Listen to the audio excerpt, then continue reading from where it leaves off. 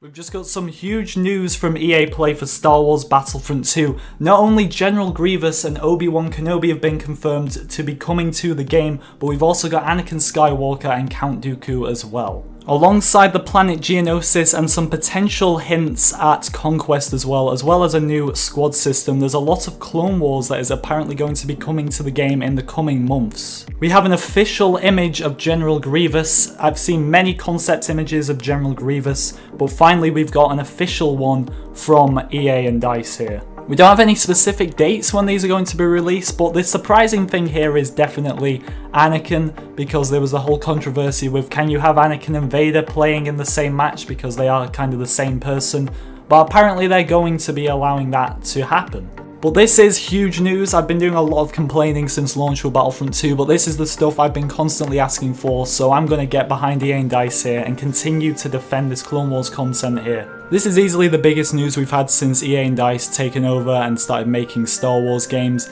They've had the license for a few years now. I expected Obi-Wan and Grievous. Dooku as well makes sense, but Anakin is a huge surprise, so it's great to see all four of them finally coming to the game. Expect maxed out videos on all of them as well, as those crafting parts have been saved up really for months now. But thank you for watching everyone, this is huge news and I can't wait to play as some of these characters and play on Geonosis as well. I'll see you all next time.